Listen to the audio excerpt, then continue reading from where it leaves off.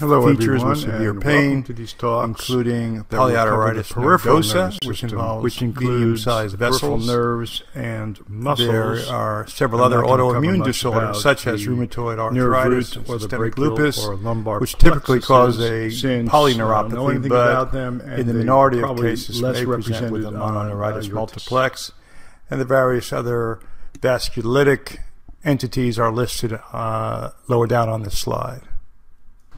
And as long as I'm putting long lists of various conditions which you'll never remember, this slide the following to is show the list some of the of anatomical infectious features causes that should of be acquired emphasized immune axonal when considering neuropathies. problems with the These are peripheral particularly nervous found in system. immunosuppressed On the left patients, is a depiction of such a as typical ones nerve, with HIV, and it whose shows that there are various medications used to treat the underlying nerves, disorder may also cause and neuropathies. they but can range also from be the largest complicated myelinated by fibers, superimposed infectious and the myelin is processes produced by the Schwann cells, and if you don't memorize envelops these, the I axons, won't tell anyone. to small myelinated or even unmyelinated fibers. And on the right is a depiction or a diagram of the motor unit, which is defined as the alpha motor neuron from the spinal cord and all of the muscle fibers that that particular nerve innervates. Each muscle fiber receives only innervation from one motor unit. In health and disease, that may be a different story, and there may be a variable ratio between each motor unit and the number of muscle fibers that it innervates, but it averages at around 150. Now, the testing that can be done to help us clinically distinguish between axonal and demyelinating neuropathies or motor neuron disease is the well-known nerve conduction velocity and electromyogram test. And the next slide is a very short, actually directed at patients, introduction to that study, but it's going to be important when we discuss the differences in the neurophysiology of the various neuropathy and myopathy types. The categorization schema that we're going to use in these talks splits up the demyelinating from axonal neuropathies and hereditary from those that are required. And prime example of an acquired immune demyelinating polyneuropathy is that of Guillain-Barré, which typically causes an ascending and symmetrical paralysis with relatively little sensory involvement. But that only represents 80% of AIDP. About 20% are abnormal or unusual. Some of them have axonal variants, so they're obviously not demyelinating, and those include AMAN, an acute motor axonal neuropathy, and AMSAN, acute motor sensory axonal neuropathy. Then there are the variants of Guillain-Barré, including Miller-Fisher syndrome, which is about 5% of all Guillain-Barrés, which presents with an ataxia and ophthalmoparesis and not an actual weakness. And then there is a Bickerstaff syndrome, which is also about 5%, and that includes a brainstem encephalitis and has particular antibodies associated with it. And here are the features that are characteristic of any demyelinating neuropathy, but in Guillain-Barré they tend to occur in this particular order. The first finding is that of a prolonged F wave. Now, an F wave is when you give an electrical impulse, it goes up the nerve, hits the spinal cord, bounces off, and comes all the way back and causes a secondary reaction in the motor fibers. And so it's a very good indicator of the conduction velocity of the entire nerve, including its proximal segments, which can't be done really any other way. Another finding is that of a prolonged distal latency, like one sees in carpal tunnel syndrome, but in this case, any of the nerves may show that there is a prolongation of that distal segment of the nerve.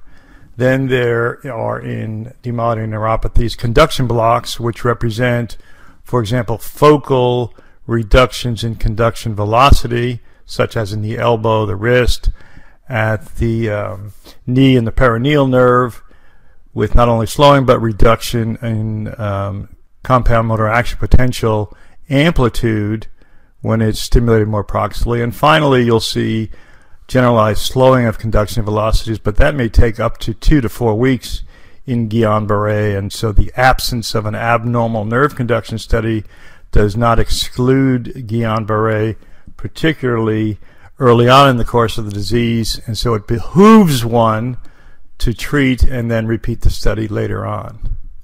And here is the list of chronic acquired immune demyelinating neuropathies, most notable of which is the CIDP, chronic inflammatory demyelinating polyneuropathy, which essentially is a chronic form of Guillain-Barré syndrome with a symmetrical generalized weakness. A variant of that is multifocal motor neuropathy, which shows only motor involvement, but it is asymmetrical. It does respond to IVIG and not to steroids. And then there is a DADS syndrome, which I do include since I am one, which is a distal acquired demyelinating symmetric neuropathy. And in that case, you're looking for myelin-associated glycoproteins.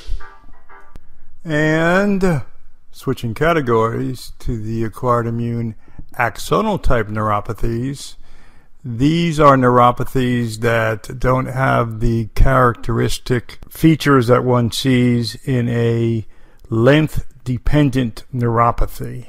Now, length-dependent refers to the fact that the neuronal cell bodies, whether they be in the spinal cord or the dorsal root ganglia, when they are no longer metabolically active the way they should be, there is a sort of dying back phenomenon, i.e., the most distal portions of the nerves are affected first, and so they will produce a diffuse symmetrical stocking and then stocking glove distribution. In these acquired immune axonal neuropathies, they have features that are not typical of a length-dependent polyneuropathy, and so you'll see an asymmetry.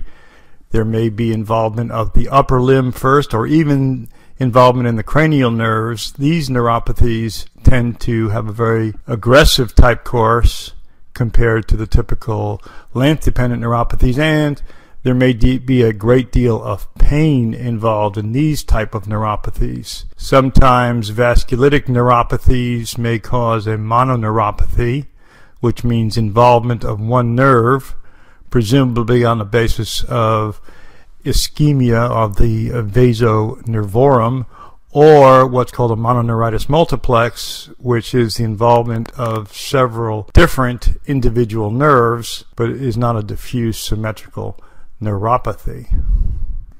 And here is a list of conditions which may produce a vasculitic neuropathy, again showing those atypical and aggressive features with severe pain, including polyarteritis nodosa, which involves medium-sized vessels.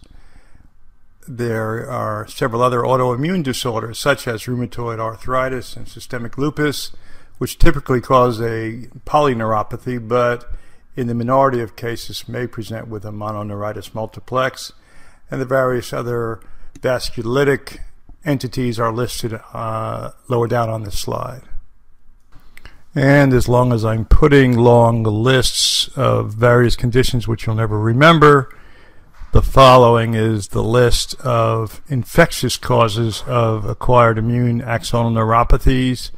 These are particularly found in immunosuppressed patients, such as ones with HIV, whose medications used to treat the underlying disorder may also cause neuropathies, but can also be complicated by superimposed infectious processes. And if you don't memorize these, I won't tell anyone.